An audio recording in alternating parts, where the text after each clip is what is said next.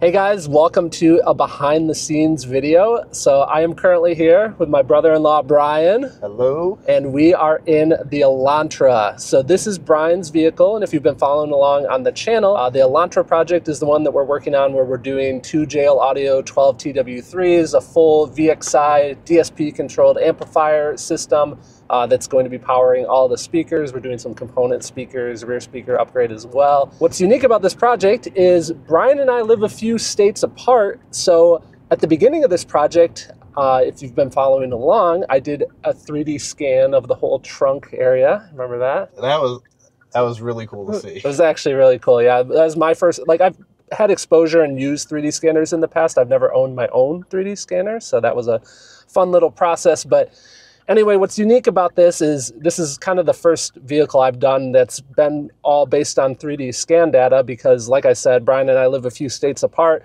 I scanned the trunk when he was visiting one weekend and, you know, designed everything from there.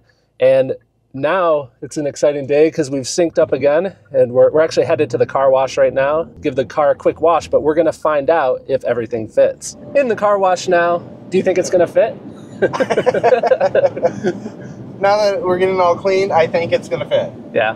What do you think of the shape and the design? Because he already saw the raw material pieces that we're gonna do a test fit on. What do you think of the shape? I really like the shape. You really outdid yourself. Oh, thanks, man. Yeah, I think it looks sweet. I'm excited to add all that hexagon pattern. I was showing you a little bit about how we plan on doing that. But yeah, let's get this car clean and let's go test fit. Let's do it. All right, the moment of truth. Let's see if this enclosure fits. This is definitely the thing that I'm a little bit most concerned about just because I want to make sure this fits through the trunk opening.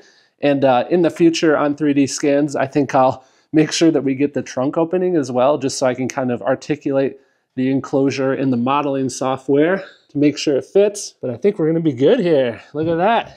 Like a glove. What do you think, Brian? Perfect. I know that I want it spaced a little bit away from the angle of the rear seat, and that's because, you know, we need to have space for the amplifier rack and all the wiring. So I think right about here is where it needs to go. So I'm going to kind of piece things together, and I don't have the mounting hardware on yet, just because I wanted to hold off and make sure everything fits good. That way, if I need to relocate any of the mounting holes or where they land and secure into the boards, I could do so.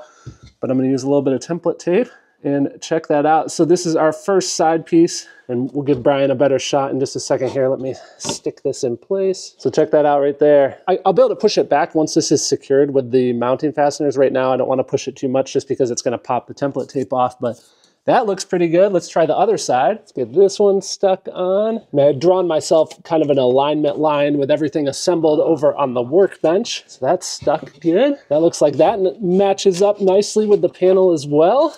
Get a couple of temporary pieces on here. So this will be the piece that obviously flushes over the subwoofers, and then this is going to have that hexagon pattern on it. It's hard to get it lined up perfect here at the time being. Once we have those holes, you know, secured in, everything will be precise, but it'll look roughly like that. Put a couple of pieces on this. I don't have my center line. I put the tape on the wrong side, but no worries. We're just making sure everything's looking good here. So that'll be like that. Last pieces of template tape on this. Here is our final insert.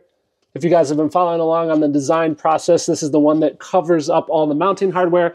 That'll be held in place mostly by the material fitment once we wrap this with carpet and this with vinyl, but I'm also going to add some magnets. And I'll give Brian a nice little pull tab down here so that if he does need to take this apart, just put his finger in that pull tab, pop this panel off, and he'll have access to all the fasteners. All right, guys, check that out. Here we have it. Obviously, there's a bit more detail to work on the router side of things, but hey, we know everything fits now. What do you think, Brian? I'm astounded by it. I just can't wait to see it all wrapped, the hex pattern, and the colors on there. Yeah, yeah. And really get that bass going. Yeah. Yeah, this is going to have some fun bass for sure. And we were talking a little bit about the color scheme. So kind of what we're thinking is we think we're going to do like, so this would be carpet, the same kind of color to match, you know, the interior here. Carpet, and then these two inner pieces are going to be vinyl. I was talking about how we definitely want to do a light color of vinyl on this piece here because it's going to have that hex pattern that we're going to add with the Mobile Solutions Matrix template.